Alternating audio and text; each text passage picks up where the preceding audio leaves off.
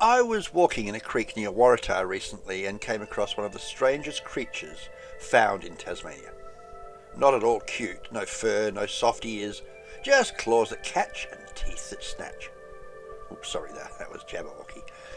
This prehistoric looking creature, however, certainly does have claws, and while the one I saw soon vanished under the water and didn't reappear, it made me want to find out more about them.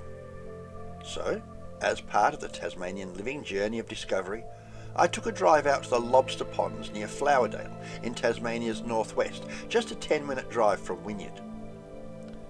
Established in 2003 by local farmer Don Branage to highlight the need to protect the freshwater lobster, the Lobster Ponds were closed in 2011 due to the demise, unfortunately, of Mr. Bramage. But reopening in 2013, thanks to a dedicated team of passionate volunteers, the ponds are now open from Thursday to Sunday. Well, private functions and group bookings may be made at other times, and construction has recently started on an enclosure to house the endangered orange-bellied parrot. But that means another visit from Tasmanian Living in the future, so we can bring you that story.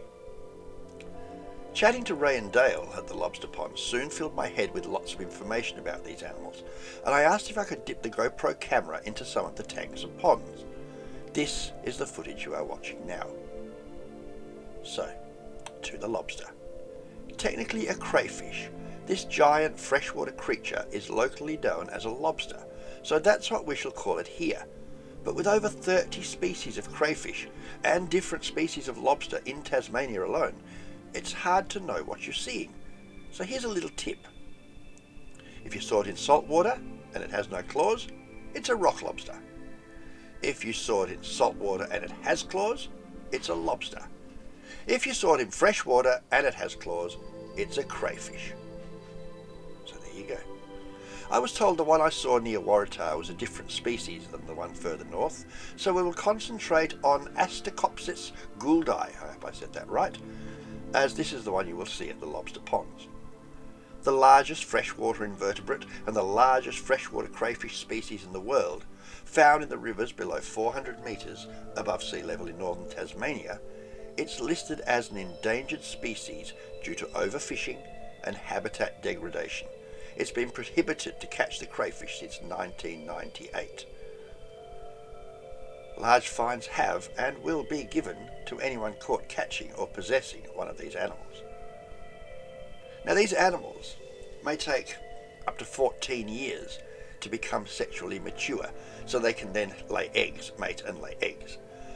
They shed their skin or shed molt approximately every 2 years thereabouts, depending on environmental conditions probably, and they like the water temperature to be under 18 degrees. Any more than that and they're likely to pick up their boots and wander off and go and find a cooler creek or body of water.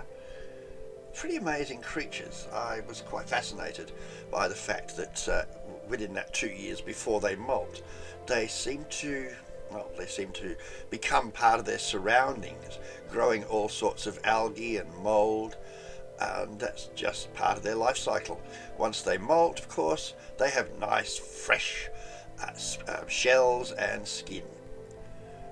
The giant freshwater crayfish grows very slowly and, as mentioned, reaches maturity at a very late age. They have been reported to grow up to about 6.5 kilos and 1 metre in length from claw tip to tail, although animals weighing 2 to 3 kilos are now considered large.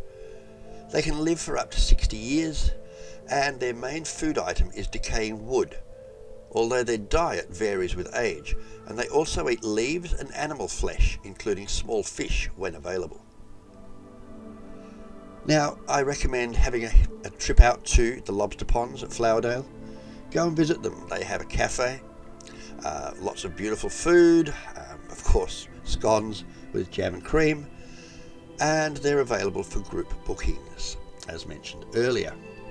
Get yourself along, go and look at the crayfish, go and discover the crayfish, and then see if you can spot them in the bush. Don't touch them, leave them alone, but see if you can find them in the creeks and the rivers around Tasmania. It's quite the hunt. It's quite the discovery. This is Alan for Tasmanian Living, saying that was the freshwater lobster, and this is Tasmanian Living.